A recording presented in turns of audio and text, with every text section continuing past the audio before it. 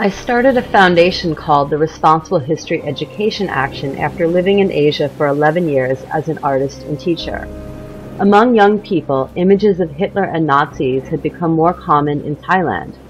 I know that is because people here do not know the history. It is not taught in Thai schools. When one of these images gains worldwide attention, groups from overseas react and come to Thailand. Yet it keeps happening. I'm making films teaching materials and art that is specifically for Thai young people, attention-getting, stylish, and fun. With this subject, that is not at all easy. I've lived in Thailand for 9 years, and it makes me sad that outsiders may see Thailand as hateful or ignorant, because I love this country and I know that's not true. It is also important to honor the millions of people that died or survived the Holocaust. Everyone needs to know. We must never forget. History has a way of repeating itself.